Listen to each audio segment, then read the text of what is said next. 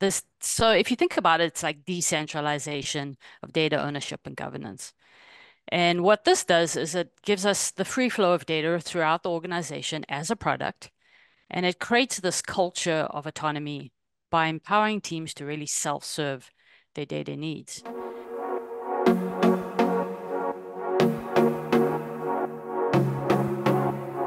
Welcome to another episode of Data Strategy Unravelled. I'm your host, Khendr'a Reid, Principal Data Strategy Tech Specialist here at AWS. And today we're going to talk about data mesh. I'm sure you've heard the term, especially if you're in the data industry and wondering, is it new tech? Is it a non-tech solution? What is it exactly? So we're going to get into some of those questions as well as some other things about how to think about data mesh and go about implementing it. And to help with this conversation, I have our resident expert here, Moira Lennox. Hey, Moira, how you doing? Hey, Khendr'a, I'm doing well. How are you? I'm doing well. I'm doing well. Thanks for joining the channel today and providing us some insight around data mesh. How about you tell the viewers, where you're zooming in from and a little bit about yourself? I would love to. So my name is Moira Lennox. I am a senior data strategy technical specialist, been with AWS for 4 years. 27 years in the industry, really helping those customers modernize their data strategy, kind of making those strategic decisions. I've been fortunate to work in large enterprises and startups, and my background is both a technical and a business. And so I've had a lot of fun sort of watching the space change and mature. And today I'm calling from a very rainy California. Thanks again for joining. So one of the first questions that we want to get into today is why are people talking about data mesh? I know before generative AI was the mainstream topic, it was data mesh, right? And I feel like it's starting to come back around more now that the hype around generative AI has calmed down. But can you tell us a little bit why data mesh is such a popular term in the data community?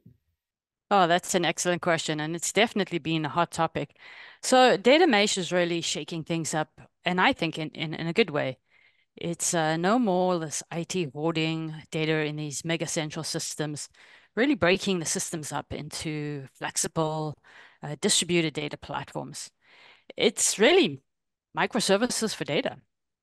So if you think of it, data mesh really gives domains, think of domains as lines of business and teams control over their data, really opening up that access so that they get the data that they need when they need it. It's really this big culture shift to making data feel more like a product as well. So data as a product.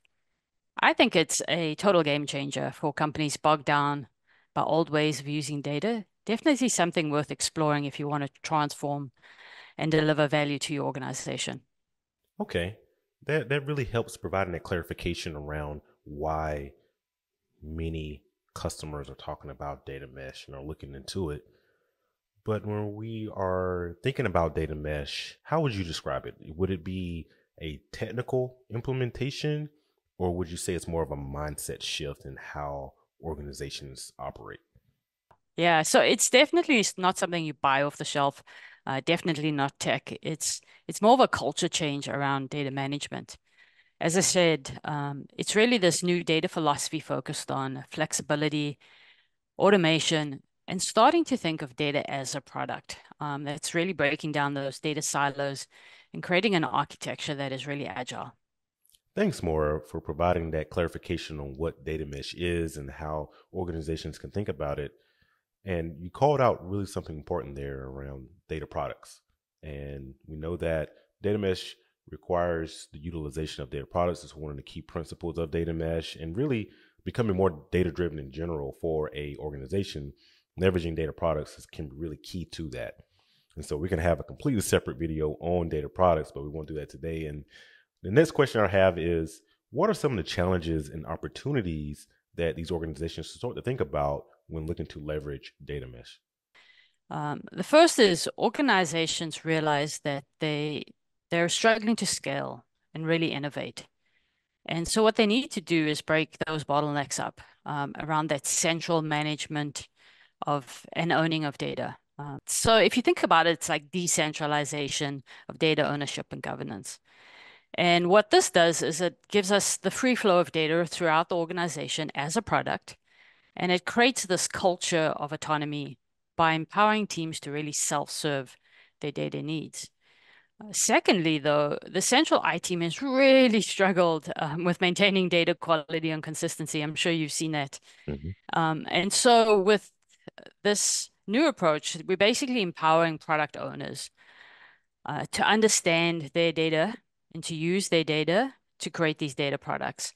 Remember, they work with this data, it's their data, they understand it best. So they need to take on this responsibility and accuracy. And so by decentralizing this data stewardship to the people who work with the data closely, this really improves the overall quality and let's say, the consistency of the data.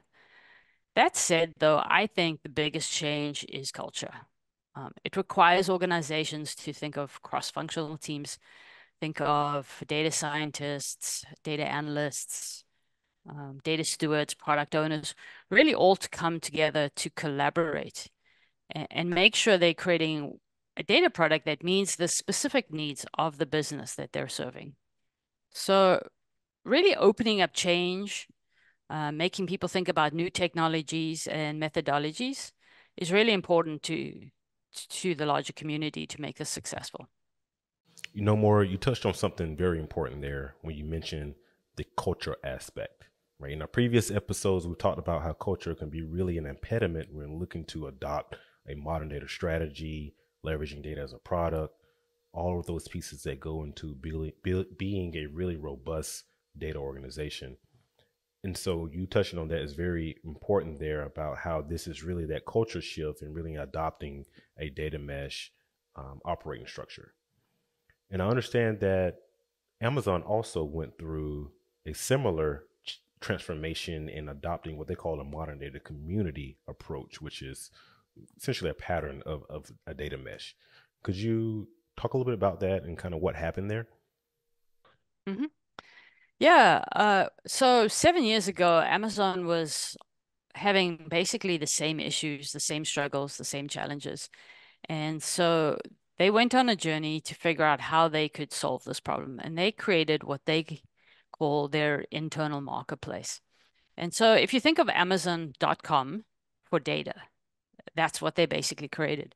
So the same way you would go to Amazon.com and you would shop for things, you would select, you would discover, you would find, you could rate things, you can even create subscriptions. This is the same way you would shop for data on a marketplace. So based on those learnings from Amazon, AWS created a new product called Amazon DataZone. And basically, we've taken all those learnings and we've created this product to really allow our customers now to create their own marketplace, their own data marketplace. Thank you for really providing that tangible example of how data mesh has been, or a modern data community has been adopted within an organization. And we'll be sure to include in the description below links to Amazon Data Zone so our viewers can take a look at that as well. Now, as organizations start to think about data management, they feeling that this is something that they want to embark on. What is that initial first step they should take? What is those first items that they should start to do when looking to adopt this type of paradigm? It's critical to understand that a data mesh is not just another technology solution.